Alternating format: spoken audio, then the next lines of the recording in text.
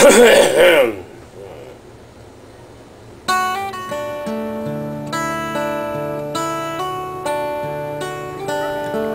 I'm Scott Brown with Green Wind and Other Home Energies. The end of this prop here is incredibly thin.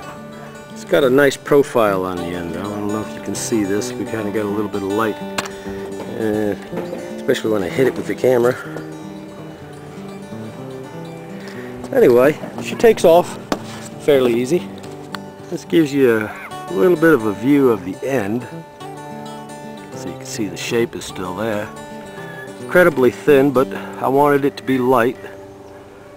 And actually, it doesn't really take much wind to start it off. And there we are. Got a little bit of a breeze up here now. It almost died out a minute ago as I climbed down.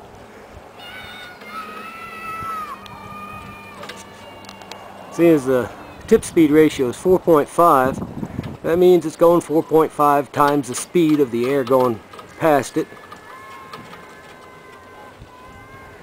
The longer the blade, the slower it's going to turn. So the prop on this one is 7 foot 4 inches. Hope you like the view. It doesn't take much to start it off. I don't have it aimed into the wind. There's not much wind. Notice it didn't yaw into the wind. But I'll give it just a little touch. Let it turn. So we're going to back off and see if it'll take off. Maybe another touch. Kind of hard holding the camera up here on the roof at the same time. Once it gets past that first cog, it makes it a lot easier.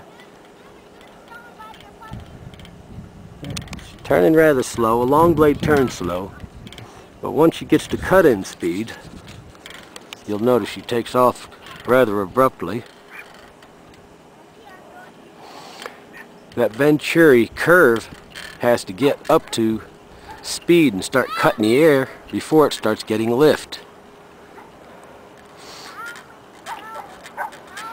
This is the ceiling fan motor that I was working on the last video. I noticed it said 3.3 amps, so I decided to split the coils. I showed the work that I did on splitting the coils. I am standing a good distance away. So I believe in all I can get 6.6 amps out of her. Now we got a little bit of a breeze. I'm saying about 7 miles per hour. Not too bad. 15 miles an hour really kicks. I've seen some decent amperage out of it so far. And the wind has completely died.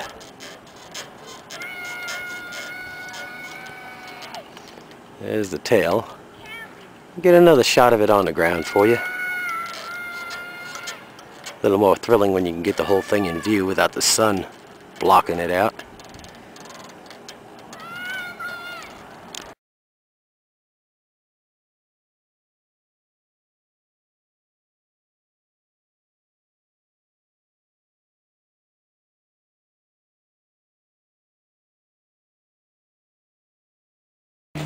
Well, there's another shot of her. I'm thinking that prop's just a little bit too long.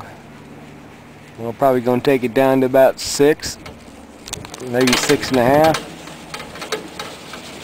But I'm believing 7.5 is just a little bit too much. I got a pair of vice grips on the back down there towards the base of the tail to keep it from spinning, but still the wind's coming sideways to it a little bit. I can make the tail bigger, I can shorten the prop. We got decent wind, but I want to get up the voltage a little faster. Shorter prop spins faster.